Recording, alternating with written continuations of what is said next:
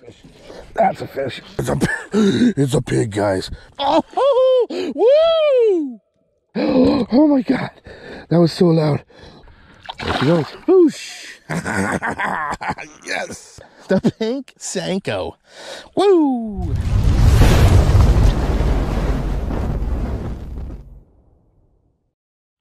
Texas? Yes, sir. They work there. Florida? Oh yeah, buddy. They work there too. California? Totally works there. New York? Forget about it. New England? They slay 'em. And in Canada? There's no doubt, eh? This could quite possibly be the single greatest bait that consistently catches fish everywhere. So let's break it down. I'm going to teach you everything you need to know about the world's most universal bait, the one and only Senko. Today on Captain's Corner.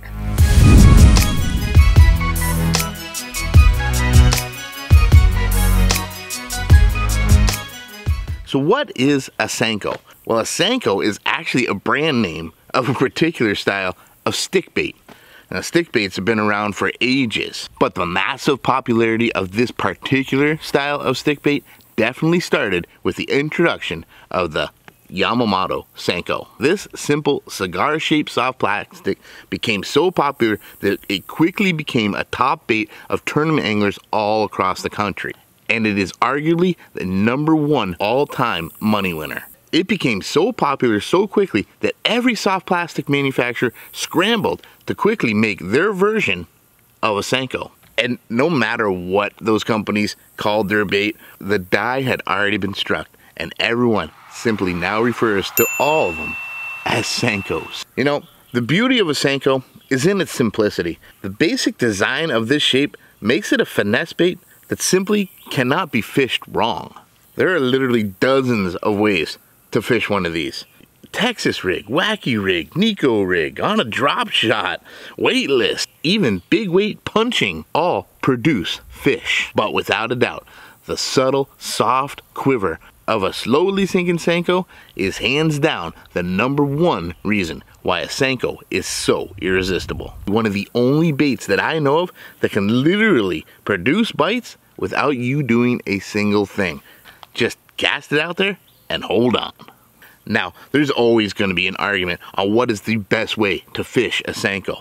Every angler is going to have his preferred method, and I encourage that. But today, I'm going to show you my top 3 favorite ways to fish a Senko. Notice, all 3 of my favorite methods are all weightless. To me, the greatest thing about a Senko is that tantalizing little quiver it has on the drop. As the Senko is allowed to naturally sink, it produces this tiny little wiggle, embracing the resistance of the water as it slowly sinks through it. And it forces the entire bait to quiver. For whatever the reason is, this absolutely drives bass nuts. They seemingly can't resist this slow-moving, tantalizing stick of plastic. That finesse little attraction is exactly what Gary Yamamoto designed this bait to do. So fishing it weightless is a no-brainer to me. With no extra weight to drag that bait down, this allows that bait to do the dance that it was designed to do. Here's another one.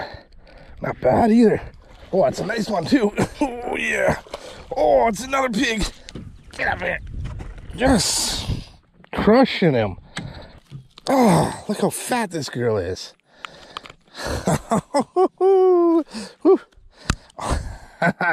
So fat. Just another chunk. What a beautiful pig. On the Senko. Back up in behind the tree. I seen a little pocket. As soon as I threw that Senko in there, swirl, and she went and grabbed it. Gotta love it. Gotta love it. This has just been a great day. My #1, I call this Big Texas. It's a 6-inch Senko, Texas rigged on a 5/0 extra wide gap hook. This size, weight, and hook combo is responsible for some of the biggest bass I've caught this year. And even though it gets those big girls to commit, don't worry, it catches them in all sizes. This is my go-to method of fishing a Senko.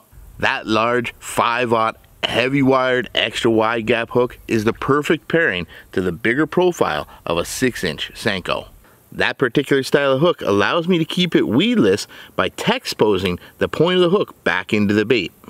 But that bigger, heavier hook adds just the right amount of weight to be able to pull that bigger Senko down, but still allowing it to have that soft, quivering action. It actually balances the weight out, allowing that bait to fall straight down. Twitch it up, and that heavier hook at one end will actually force the bait to glide off into the direction it's facing. Stop it, and it smooths out, straightens out, and gets that little quivering sink again. That makes this Senko a deadly cover bait around grasses, pads, brush piles, docks, and other structure. And bonus, it skips extremely well. Get it way back, underneath docks, overhanging trees and brush. Let it sink, twitch it up, let it glide, and let it sink again. And hold on. Boom! Absolute Senko magic.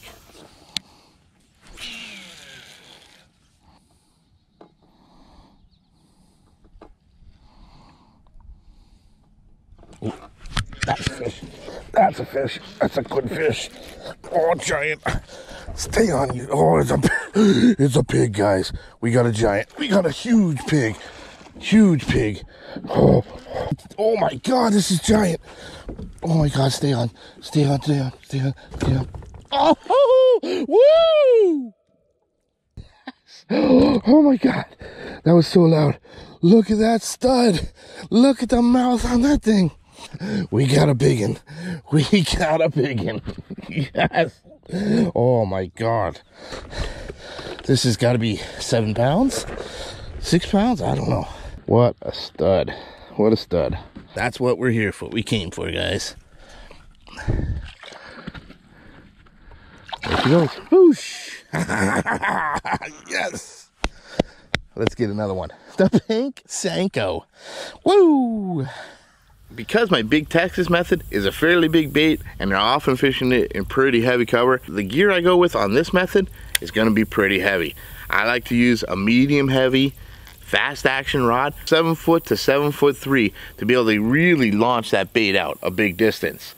And of course you want to couple it up with a good fast reel for 2 good reasons. You're going to be fishing this bait in fairly heavy cover, and a lot of times it'll be on a slack line. You're going to want the speed of a good reel to be able to haul that bass out of that cover as fast as you can. And also, when it grabs on that slack line, you want to be able to catch up to it as quickly as you can to get that big, powerful hook set that you need with a medium heavy fast action rod. And on the reel, I'm going with braid. 40-pound Cast Pro braid is what I'll put on that reel. And depending on the clarity of the water, whether or not I'll use a fluorocarbon leader. And number 2, weedless and wacky. No doubt about it, a wacky rig Senko is a well-known assassin. No bass seems to be able to say no to this wacky, goofy looking rig. And anglers all across the country prove it time and time again. The wacky rig is king when it comes to fishing Senkos. When the bite really gets tough, grab a wacky rig. And more often than not, you're gonna find that bite. Why does a wacky rig work so well? I honestly don't know. But if I had to guess, it's because you're doubling up that tantalizing factor of a Senko. By hooking right through the middle, it allows both ends of that Senko to have that little quiver. Give it some pops and twitches, and the bait flaps up and down, moving a whole bunch of water and tantalizing even the wariest bass to strike. Now there is a variety of wacky rig accessories out there, from hooks to jig heads to O-rings, etc. And all the methods of rigging a wacky rig seem to be pretty effective. But I prefer my wacky rig weightless and weedless. It's got a much more pronounced wiggle when it's weightless. Any extra weight drags that bait down faster and doesn't allow it time to really have that tantalizing quiver. My wacky rig is a standard 5-inch Senko. It just seems to have the best dance and sink at 5 inches. I use a 1/0 or 2/0 weedless wacky rig hook. If you can't find that, get yourself a 2/0 octopus hook. A 2/0 octopus hook is a great wacky rig hook, but it's not weedless on its own. So here's a nice little pro tip on how to use a regular hook and make your wacky rig weedless.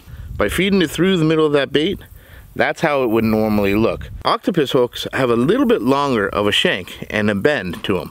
If you slide that right up to the top to that bend, turn the hook around so it's facing back into the bait, and then you can bury that hook point, just like so. Burying that hook point back into the bait, you now have a wacky rig bait that is weedless. It's not a perfect system, but it's a real easy way to have more confidence in running your wacky rig weedless. Being weightless and weedless, I have confidence to be able to skip this bait deep into cover, underneath docks, in between pads or grasses where those big bass are gonna lie. Weightless, wacky, and weedless. An absolute deadly way to fish your Senkos. Oh, he's running out here towards me. I can't tell how big he is yet. Oh, he's decent. Decent. Here we go. Woo. Yeah, he's not bad at all. He took that and ran away towards me. There it is. On the wacky rig. Not a bad fish at all. Really only been fishing about 5 minutes. We got our first one. Perfect. Wacky rig. Strikes first. I fish my wacky rigs on my spinning gear. A nice 7-foot medium to medium heavy fast action rod, generally using a 2000 to 3000 series reel, 3000 better, and I'm gonna have that spooled up with either 20-pound braid and a fluorocarbon leader or straight fluorocarbon. Wacky rig is a finesse style, and for me a spinning combo like this is a much easier way to fish a wacky rig. With this combo I can skip it right up to the edge or inside a cover with ease, and I have enough strength and backbone in the medium heavy and the 3000 series reel and that 20-pound braid to be able to pull fish out of whatever cover it's going to get into. And number 3, top water. Yeah, that's right, top water. A top water Senko. A Senko can make an excellent top water bait if you work it just right. Now I don't know exactly what a Senko is imitating. Is it a worm? Is it a fish?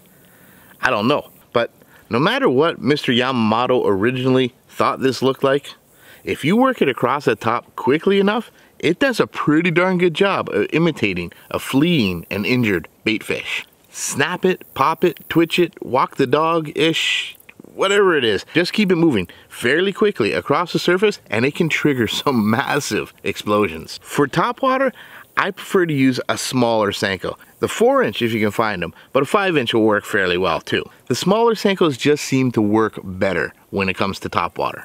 And I really try to stick to flashier colors for the topwater.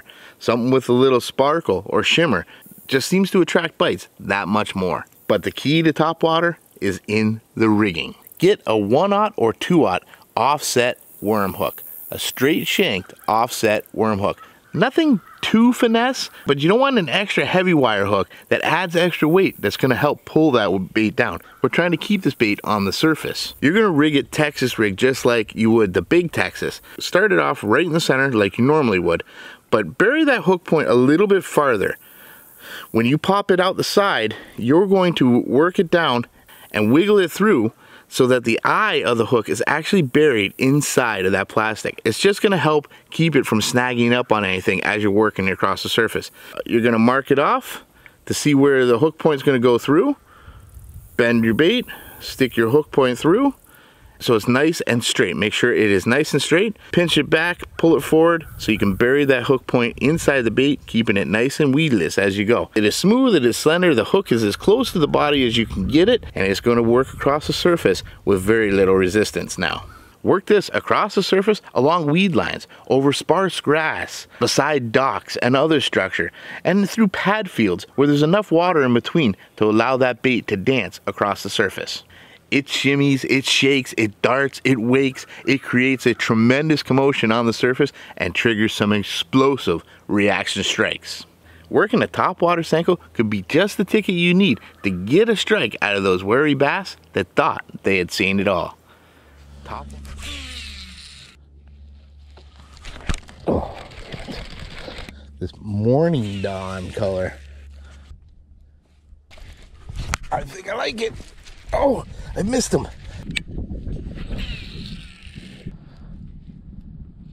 Well, I definitely had my shots at that fish. Blew up on a Senko, didn't get it. Oh my God! How did he not have that? Did you see that explosion? Seemed like a decent fish too. Jesus, He hit it again. That is so crazy. 4 hits on this Senko on that from this fish. I got him. I got him. Oh yeah, we got him this time. Oh yeah. Woo-hoo-hoo-hoo-hoo. It's about time. And he's a decent fish too. Oh, it's about time. There it is. Nice 2-pounder. Solid. Woo. Solid. Yeah. On the pink morning dawn. Loving it. Loving it. And I personally like to fish my topwater Senkos on casting equipment. I'm just more comfortable with that. I like to use a medium action rod with a moderate fast action tip. And I like to use a good speed reel, like a 7.1 to 8.1 reel. You need that faster reel to be able to catch up that slack real quick when a fish does come and strike. I actually like to use a braided backing line, like a 30-pound test, and I use a 10 to 15-pound test monofilament leader.